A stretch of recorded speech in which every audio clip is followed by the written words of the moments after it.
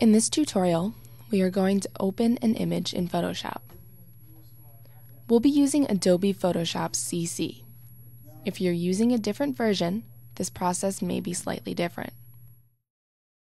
Once you've opened Photoshop, go to File, Open. Now, direct the computer to the image you want to put in Photoshop. In my case, I've saved the image on the desktop. Once you've selected the image you want, click Open. Your image should open up in Photoshop. Notice that the image is now the new background layer for your project. Before we stop, let's save this as a new Photoshop document.